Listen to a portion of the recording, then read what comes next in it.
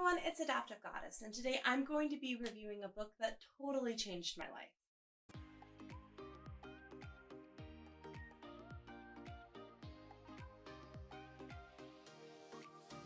So the book I'm going to be talking about is a book that I referenced in one of my first videos where I talked about my journey and how I got to where I am today. So the book is called Aspergirls by Rudy Simone. It's a really wonderful book that has so many chapters that totally apply to just life in general, whether it's becoming an adult and going off to college, whether it's getting a roommate, whether it's even having children. There's so many things that she gives advice on that help you in an everyday life. So I'm going to read some of my favorite quotes. The first one is from Why Smart Girls Sometimes Hate School. 5 and 6-year-olds can be much more tolerant than older kids. My uncoolness was my coolness. Later, from about 2nd to 6th grade, I wrote plays and gave out parts to my friends, performing them in and out of school.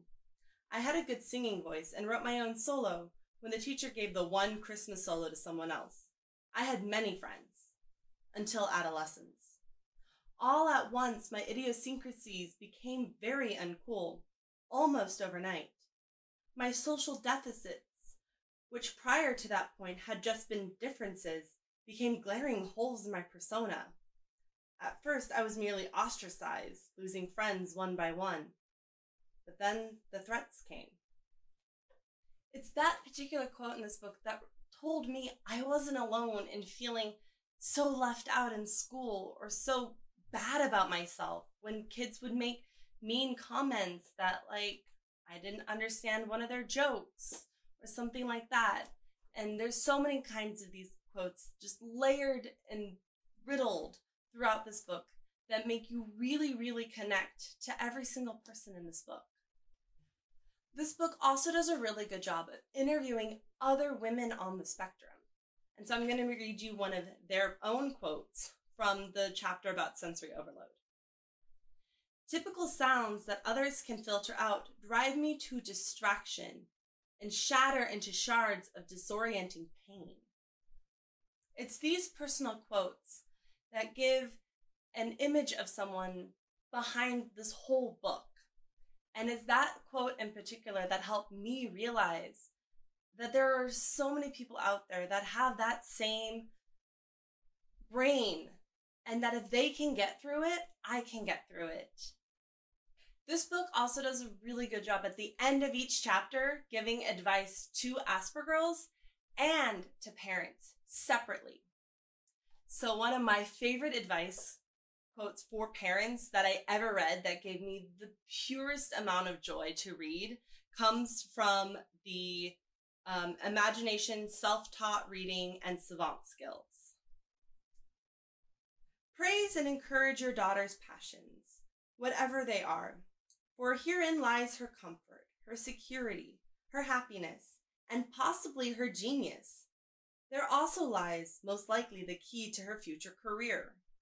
It was these kind of quotes, especially, that gave me support in a time when my parents didn't really know what was going on with me and couldn't be as supportive as I wanted them to be.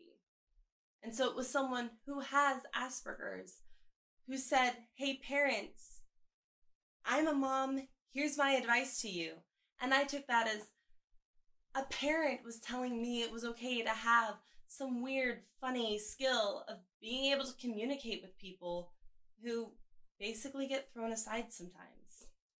This book is a great book if you were freshly diagnosed or as a parent found out your kid has high-functioning autism, because it has a lot of really good resources in the back and gives a DSM-4 definition of what autism is, which does help kind of give language to talking to your child or talking to your friends or even talking to your doctors. So yes, this is literally the book that changed my life when I was first diagnosed with Asperger's. I totally recommend it to anybody. You do not have to be a girl to read this book. It is vague enough that you can be a boy and still get a lot of lessons from it. Leave a comment down below. What is your source of empowerment? Mine is either Aspergirls or even just music, power rock ballads in general. So that's it for the video. Thank you for watching. Please subscribe and gently tap that like button. And remember to be kind, compassionate, and true to you.